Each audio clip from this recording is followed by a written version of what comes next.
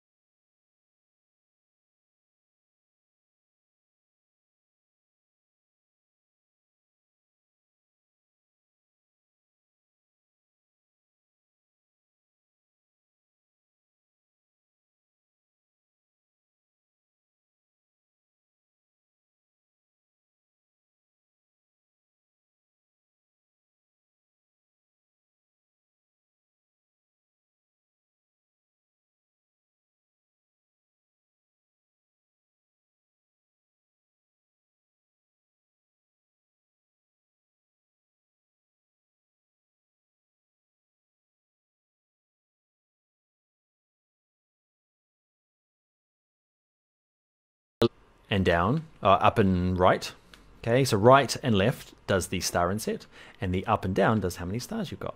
So it's totally up to you to see what you want. So just pick, yeah, it doesn't really matter. Okay, they all have different looks. So how many stars do I want? I practiced with about 6, that looked good. What I'm going to also do is hold shift so that it's a perfect height and width.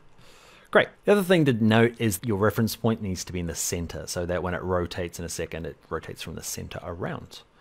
Next thing is we need a gradient. I'm going to have no stroke. Thank you very much. And my gradient, go to Window, go to Color, and go to Gradient. Okay, I'm going to pick Linear.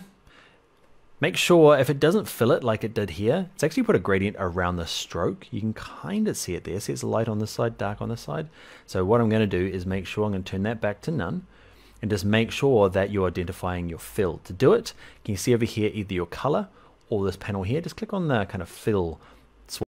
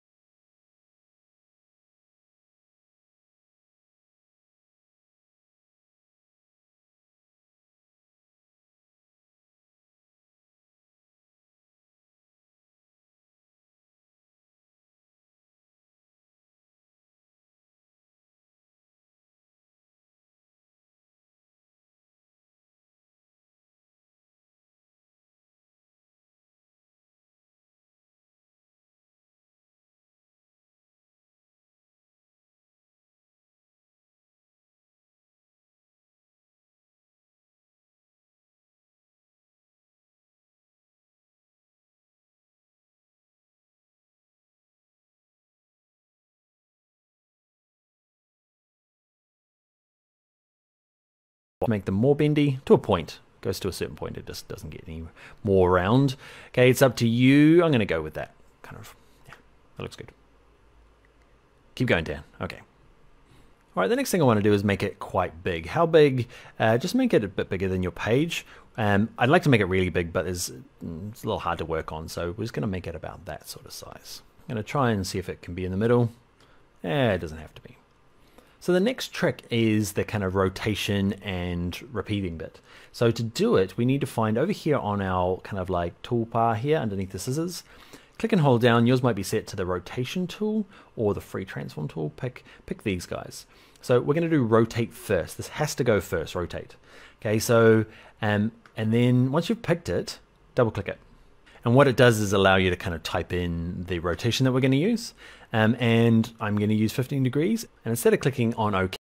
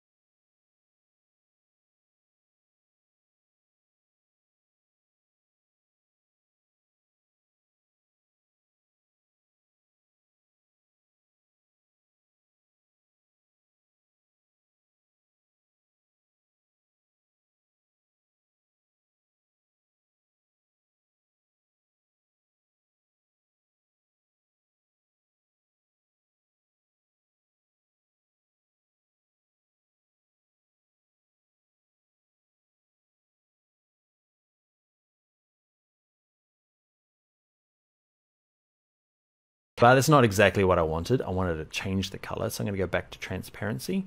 Instead of color burn, hue in this case works. Okay, so you might have to play around with the top color to decide which you want. Watch this. With them selected, I can go through now and decide, actually, I want to see what it looks like in pink. And I want to see what it looks like in orange and green and all sorts of stuff. So yeah, transparency mode set to hue will give you the option to go off and adjust the color. Maybe get it closer to a brand color that you might need to match. All right, now I'm actually finished for this video. Bye now.